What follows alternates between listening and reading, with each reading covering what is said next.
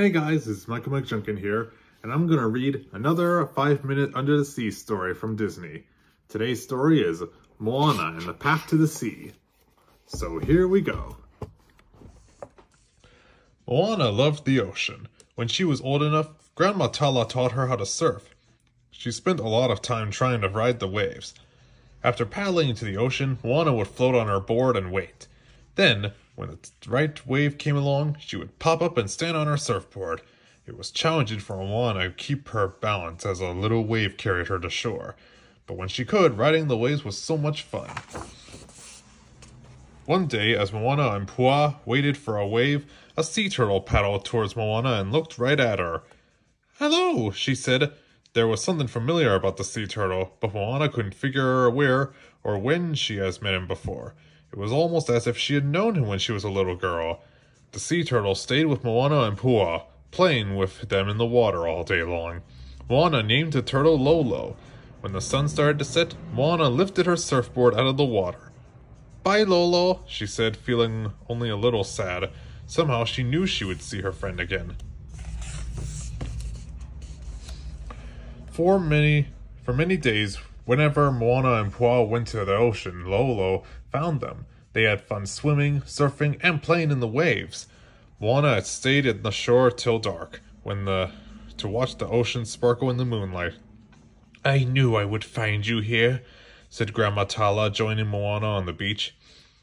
Moana noticed Lolo swimming toward the shore. They watched as the sea turtle crawled up on the sand and over toward the coconut trees. There, Lolo started digging a hole. What is he doing, Grandma?" asked Moana. "She, you mean," said Grandma Tala with a laugh. Honestly, the turtle ought to be named Crush, but anyway.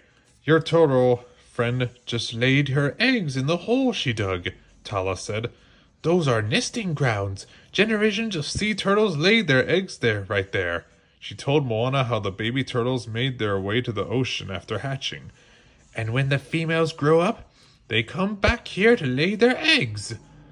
"How do they remember that spot?" Moana asked. "And how do the babies even know how to go to the ocean?" "They just know."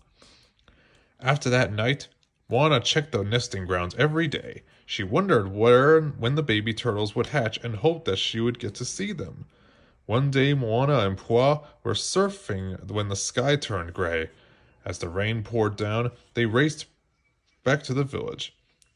When they got home, they watched the trees had bent and swayed as they listened to the music of the raindrops. Soon after the storm was over, Moana grabbed her surfboard and hurried back to the ocean. When she got there, she couldn't believe her eyes. The storm had knocked a coconut tree right on top of the nesting grounds. Fortunately, the eggs were safely burned deep underground. But what if the baby sea turtles hatch? She wondered. They could be trapped. Moana had to do something fast. She ran to the village and told her friends what had happened. "The eggs will hatch any day," she explained. Her friends agreed to help, and Moana led them to the site. They all worked together to carefully move the falling tree. But when they heard a loud crack, another palm tree had been damaged in the storm, and it was about to fall into the nesting grounds. "Hurry!" urged Moana. "Let's push it away from the nest." Everyone gathered around the broken tree.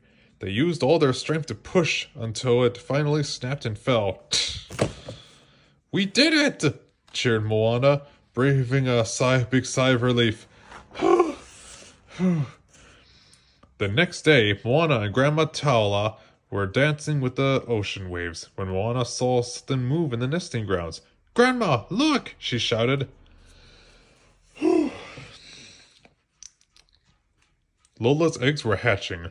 Moana watched as the baby sea turtles started to wiggle and move, and soon they began to make their way to the ocean.